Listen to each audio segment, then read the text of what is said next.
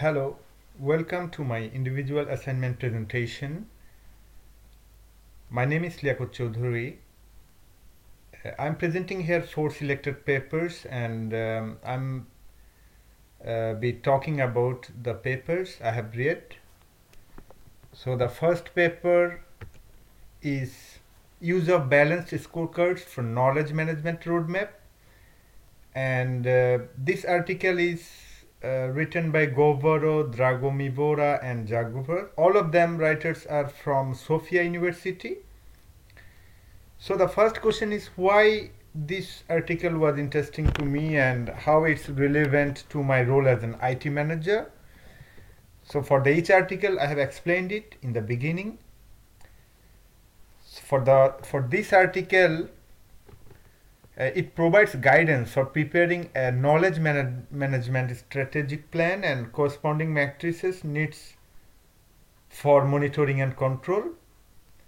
And as an IT manager, I think that it's important to identify the resources available and to study the knowledge management process to implement IT strategies.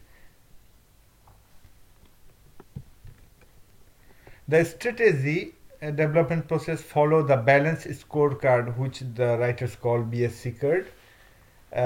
This is the approach of Kaplan and Norton, and we have a figure here. We can actually see the 4 perspectives of looking at it. In each perspective, we can see that we have organizational value, customers orientation, future readiness value, and the internal business processes. And each perspective of this scorecard should be linked the goals set to specific targets to be met, applying concrete activities, that is actions here in figure 1. The development towards the targets should be measured with a specific key performance indicator, which is called the KPI.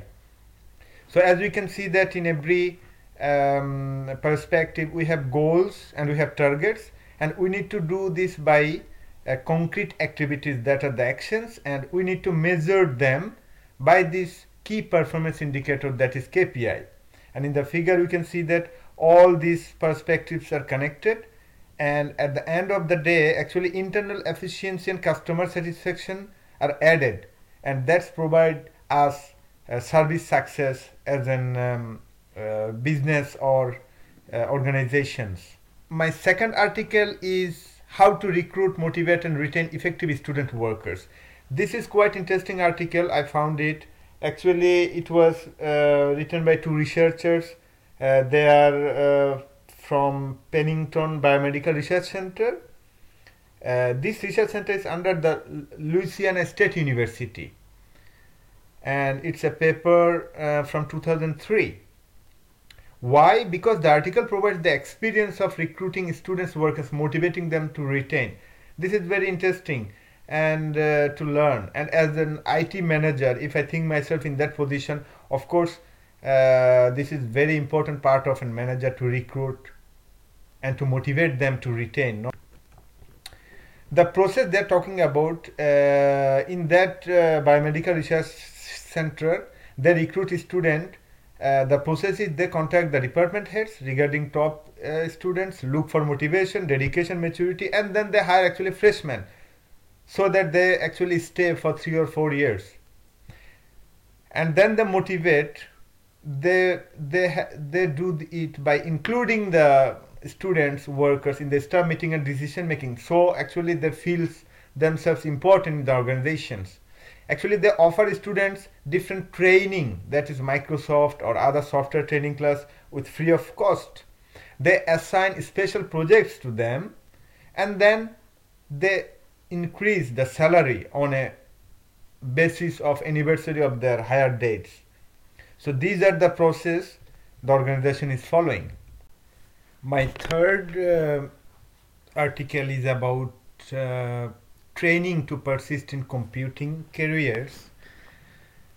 This article is quite interesting in the field of information technology or information system careers, and I choose this article because the writers developed an IT career resilience toolkit and training module. That is interesting because when we are talking about become an IT manager, So we really need to understand the tools available to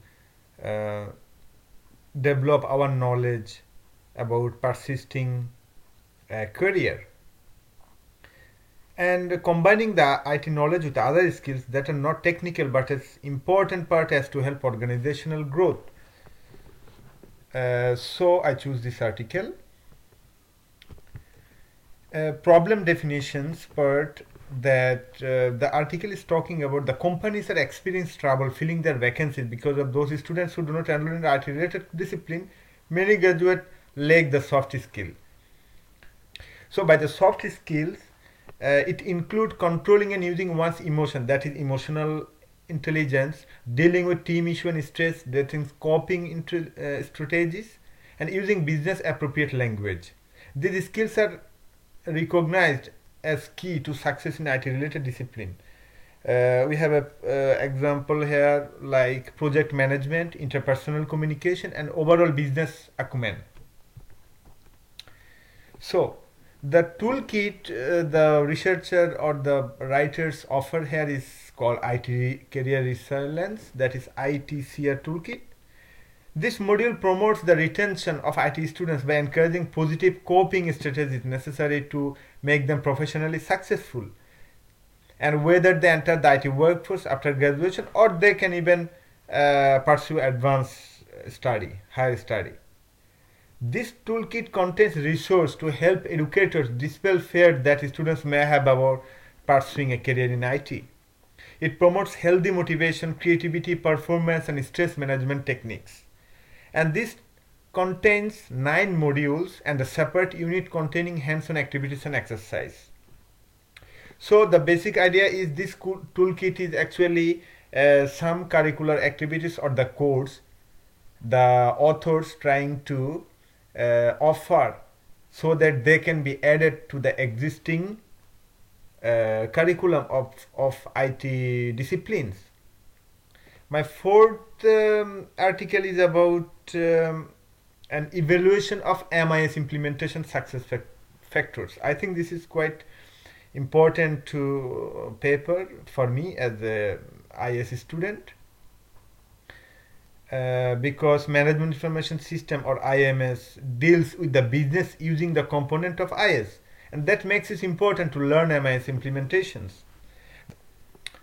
So what is the MIS in the beginning?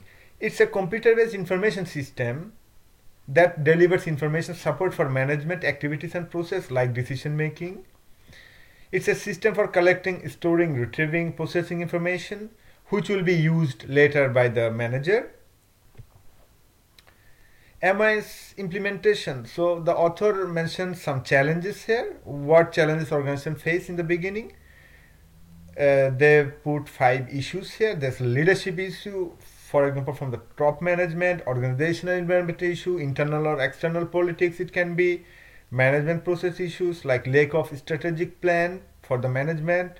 It can be personal issues like resistance to change, people don't want to implement something new. Or it can only be a technical issue, that is compatibility of information technologies. And the success factors are technical characteristics, user involvement, MIS infrastructure support, the MIS implementation project team, their teamwork together with coordination, cooperation. The organization must have strategic planning in order to be reflected in implementation. And after the implementation of MIS system in the organization, the system must be tested properly before deploying such system. So this is very important. Now, we have been talking about the problems or the issues, and then we see the success factors. So by combining them in a figure, the author has put a model here, that is MIS implementation model, they called it. This model is talking about the issues that we can see from the figure: leadership issue, organization membership issue, all the issues are on the top, and then the success key are on the right. So when the issues affect the implementation, the success key factors are influencing them to solve the problems, and at the end of the day we get the impact of effects and consequences by the MS implementations. So that was my presentation. Thank you very much for listening.